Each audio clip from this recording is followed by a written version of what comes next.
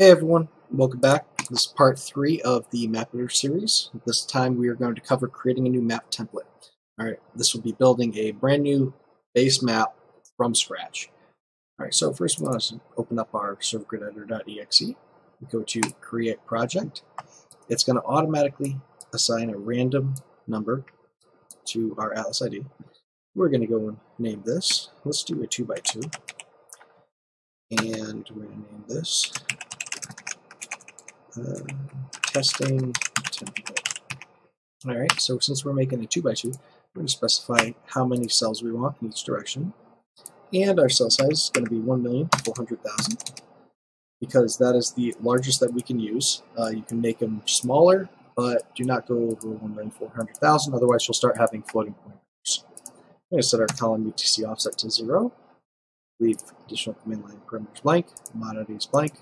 If you want to host your map and cell images on a web server, you would fill these out. And then Atlas password if you want to put an actual entire server map password. Alright, so next, this will be auto-filled out if you have the latest version of the map editor. Okay, and then UTC time, we want to make sure that's checked. And then we hit create. So the first thing we want to do is zoom out. Let's make this a little bit bigger. And we want to actually edit every single one of these. So we're going to hold left control and left click into the server. And we're just going to name these what cell they actually are. So this one we'll just call, well, let's make this a home server so we can actually spawn there. So home server 0-0. And for the moment, I'm just going to use 127.0.0.1. That's the localhost IP address. You would put in the public IP address of your server into the IP portion. All right. Next, we're going to do our port. This is our query port. All right. So I would like to stay with as much vanilla as possible. You can really use pretty much any ports you want as long as they're available. So we're going to do 57560.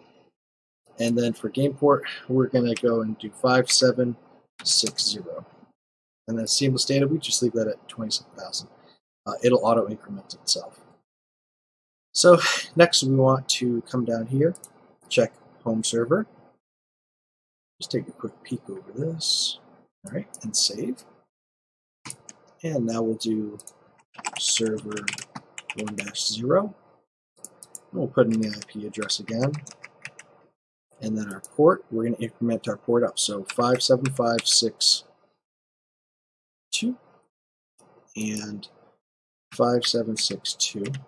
And of course, you see seamless data port incremented itself. And save. Notice how this is green text and this isn't. We'll go into more details on spawn regions in a later video, but the green one means that you can log into that server, provided you have a free port or a lawless island configured. Well, now we'll just work on this one. And server 0-1. And the same IP address as before. And then port is going to be 57564. And then 5764. And seamless data port increments again. And then server 1-1.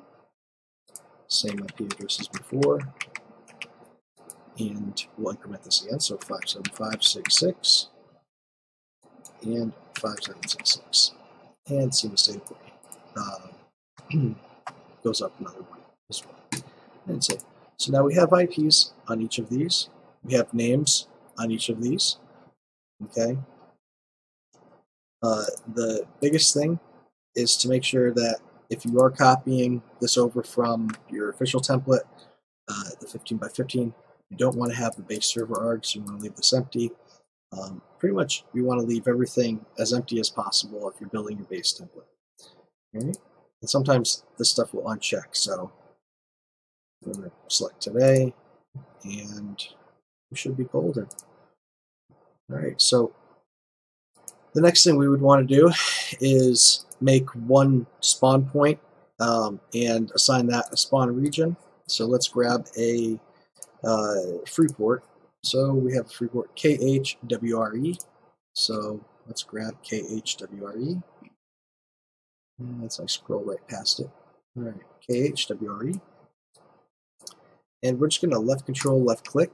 We're going to set this to 0 because the list for spawn points starts at 0. We're going to come up here to edit and spawn regions. And this first one, we're going to say my first spawn point. And the parent cell is the cell that the spawn point is located in. We're going to do 0, 0 and save. And we're just going to save this. This is a 2x2, so blank 2x2 template is what we'll name it. And then save. And now this is not what I would consider playable. You could spawn in one on this one island. Obviously you have your IPs in here instead of the local host, but this is all you need to get it started, right from very, very base, bare minimums of the map.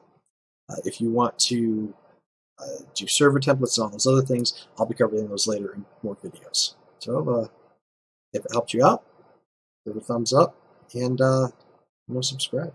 Thank you.